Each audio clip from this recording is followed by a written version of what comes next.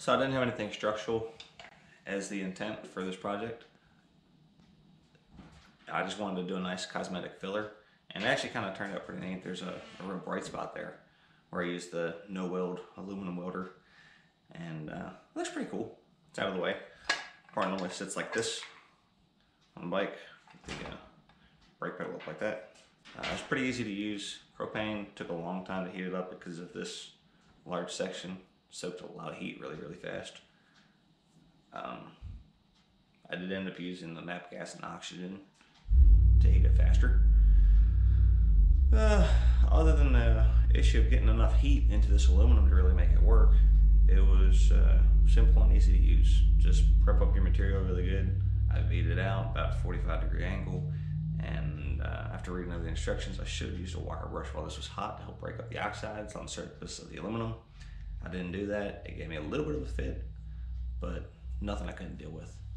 So, and I chose the no-weld over the spool gun because I thought it'd be a lot easier to get a lower profile fill, and I didn't need the full strength of the aluminum welder.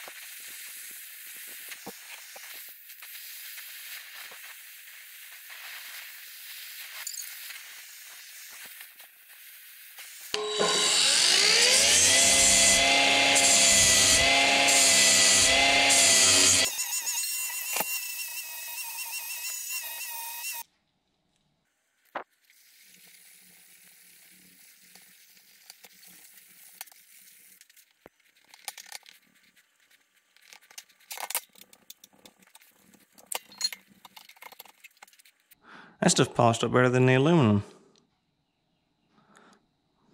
Looks pretty good. Got a couple scratches and stuff in there, but like I said, this is all on the bottom side of it. I just wanted to make it quit leaking. So I'm happy with it. It's nothing structural, so should be all right.